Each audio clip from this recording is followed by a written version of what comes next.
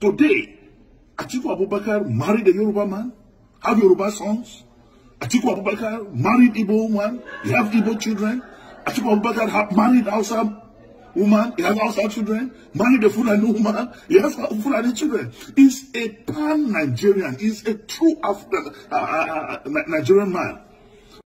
You see, Dino Melaye just told us that Atiku Abubakar is a gay. He married a Yoruba man. Today, Atiku Abubakar married a Yoruba man, have Yoruba sons. Atiku Abubakar married Igbo woman, he have Igbo children.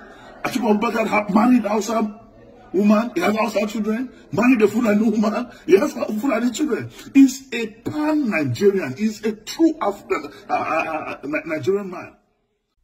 That's what happened when you want to defend a lie. You end up destroying yourself and destroy the person you even wanted to defend.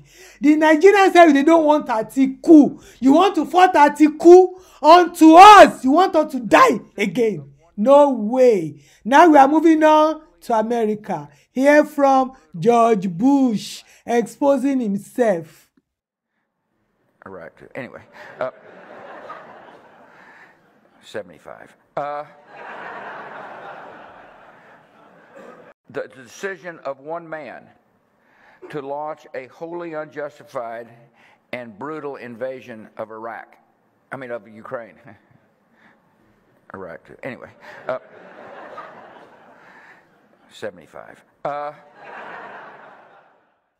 hope my people, you got the gist.